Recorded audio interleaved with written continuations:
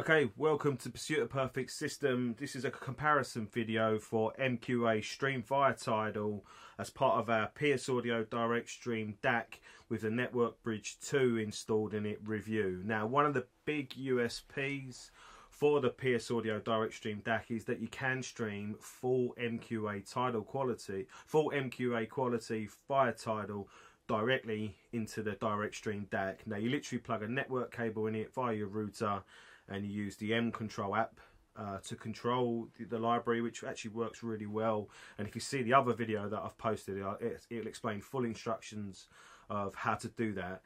Now, is MQA worth it? You know, it's only a USP if MQA is a benefit for streaming quality. So I'm going to try and demonstrate that to you now.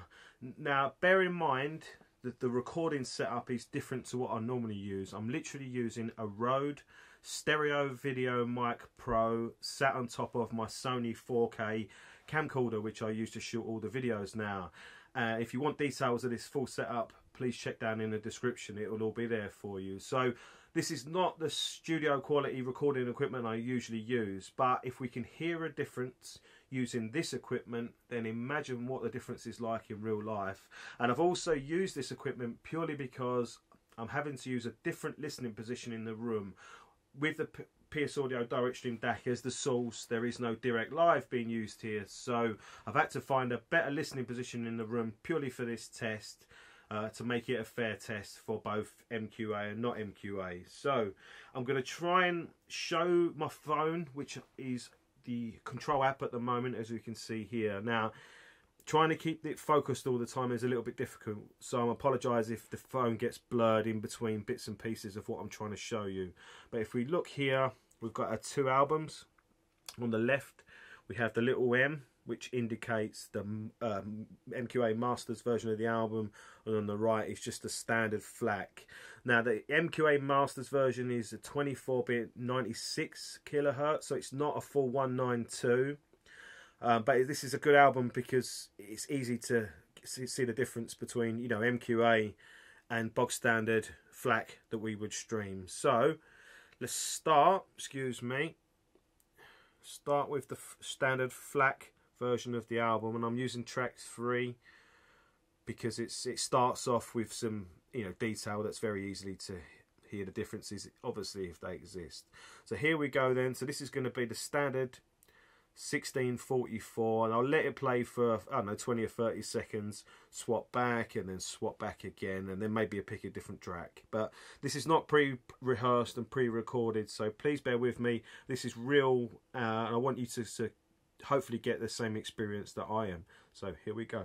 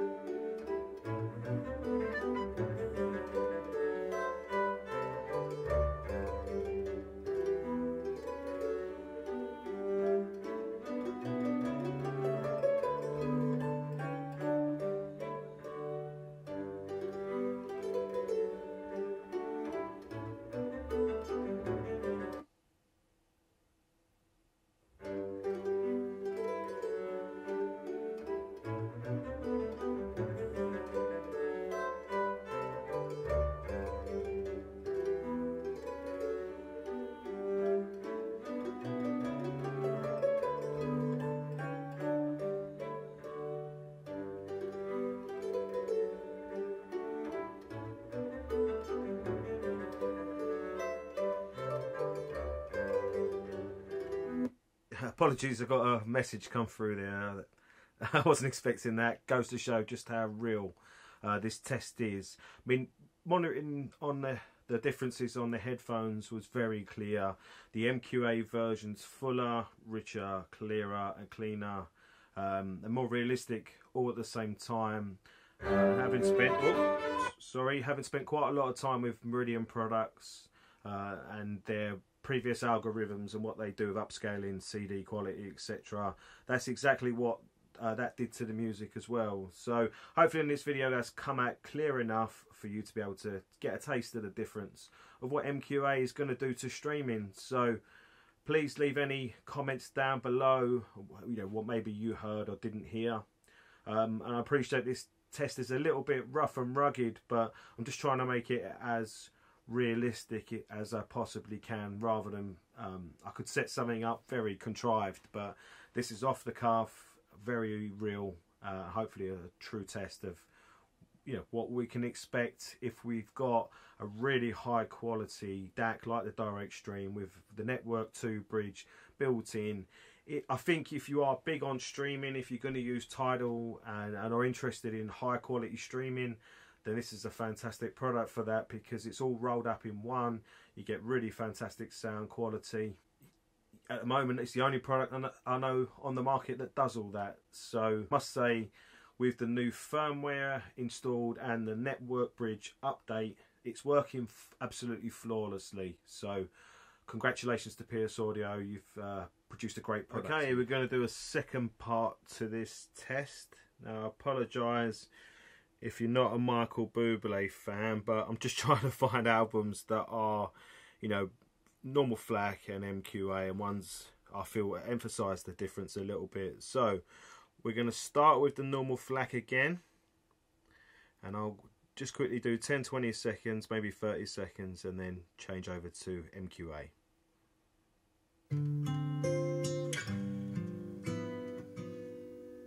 Have I told you lately that I love you? Can I tell you once again, somehow?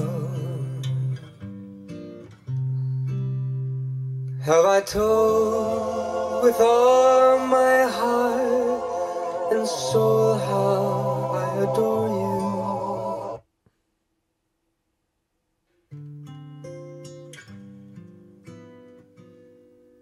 Have I told you lately that I love you?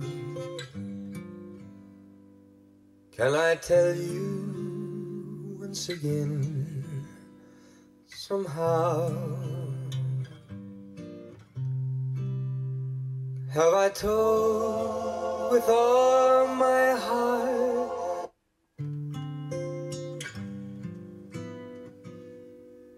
Have I told you lately that I love you? Can I tell you once again, somehow? Have I told with all my heart and soul how I adore you? Well, darling, I'm telling you now.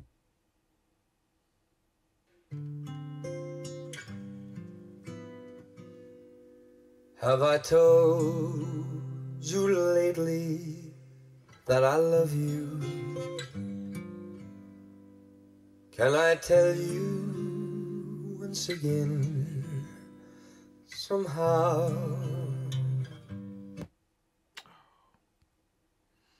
Sorry, quickly do it again. Right, we'll start with the MQA. I'm trying to make this work perfectly, it's not easy.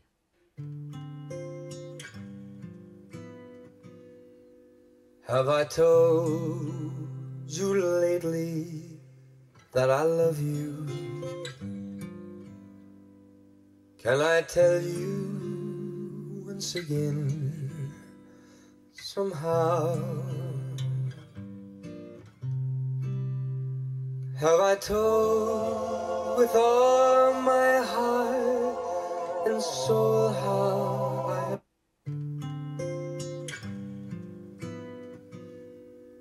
have I told you lately that I love you? Can I tell you once again somehow?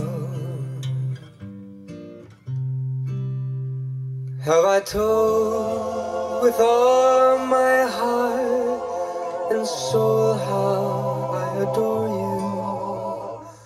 Well, darling, I'm telling you.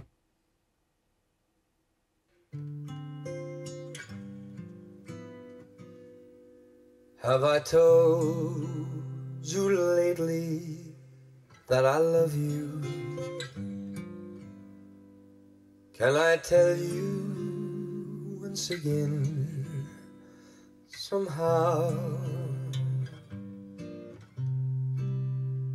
Have I told with all my heart and soul how I adore you? Well, darling, I'm telling you now. Have I told you lately when I'm sleeping? Well, hopefully you can hear the difference on the video. For me, monitoring this recording, the standard FLAC, which seems to have a little bit of MQA unfolding according to this app, but I'm not sure how accurate that is. That was kind of congested, thicker, didn't have the clarity. As soon as you went over to the MQA version, it sounded leaner, which takes a minute to get used to, but the clarity, there's so much more clarity to the MQA version, and a more improved soundstage, and more kind of see-through onto the sound, as opposed to the congestion. Now, I think we always audio files that have got a little bit of an adjustment period to go through. We're not used to MQA files, are we? We're used to standard files, and we've probably had our whole lives of listening to music presented ever so slightly wrong, ever so slightly congested, without the clarity and the resolution that we should have been getting. So we have to factor that in, I think, when we're doing these comparisons. You know, it sounds warmer and fuller non-MQA or non-full MQA, but the clarity is not there with as opposed to when we listen to it on the MQA, and that test hopefully shows that. So, you know, everyone's got their own preferences with how they like their sound, but you know, the clarity's got to be there, isn't it? That's got to be number one or very high up there. And if MQA gives us clarity and the normal FLAC file doesn't give us clarity, if the MQA file is a little bit leaner in its presentation, and surely that's correct. Surely, you know, if the warmer sound's not giving us the clarity, it's not giving us the clarity because it's warmer, because there's, you know, in inverted commas, fat being added to that sound, which makes it warm and possibly makes it, you know, appealing to our ears because we've had a whole life of listening to music that way. So potentially there's an adjustment period to go through as an audio file to adapt to MQA, or just adapt to a cleaner presentation of sound in general. So that's not me trying to sell it to you, that, you know, each individual likes things, you know, music presented their own way. That's just my, you know, looking at it as it stands now, having listened, you know, via the monitoring setup to these recordings. So again, please leave comments down below. Let me know what you think. Hopefully this has given you a taste of the PS Audio DirectStream Dac. It's been working fantastic. A couple of glitches on the app. That's not the DAC's fault. The DAC's working perfectly. And it's streaming MQA, non-MQA. We're getting quick transitions between songs. There's no lag. The M Control app works with a tiny bit of lag, but that's probably my network causing that. And yeah, it's a very slick, easy to use system. So yeah, fair play PS Audio. You've done a really good job of integrating MQA, which we've got to factor in. It's like very new technology. There's no one really doing it yet. So yeah, we've got to take our hats off to PS Audio for coming up trumps and being one of the early pioneers of putting MQA streaming, like a full MQA stream, into a very simple to use DAC, all built in with a really high quality, fantastic sounding DAC. So this might come out before or after the full review for the DAC. I've only got the product for a week, and I'm trying to get through everything I can to demonstrate, you know, the big selling points of this DAC. And the fact that you can stream MQA, you literally just select the bridge input, you pull up the app on your phone or your tablet or whatever, and within a couple of seconds off you go, and you'll be getting a full MQA stream. A huge library like we've got on Tidal, which is growing all the time. There's more MQA files being added to that all the time. They're not all massively high quality. That means that MQA, that's Buble, was 96. Some of them are 192. Some of them are 44. But I don't think that really matters. If we like the music, it's giving us an improved sound quality or an improved sound experience from streaming, which we've got to factor that in. You know, we're streaming that, and we're getting anything that can bring us a higher sound quality. Should get behind and really endorse. So leave comments down below. Let me know what you think. Please subscribe to the channel if you haven't already. I've got lots of great content coming. I'm going to try and do as many of these comparison type videos over time as I can.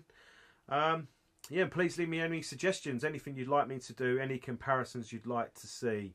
So yeah, see you in the next video. Thanks for watching.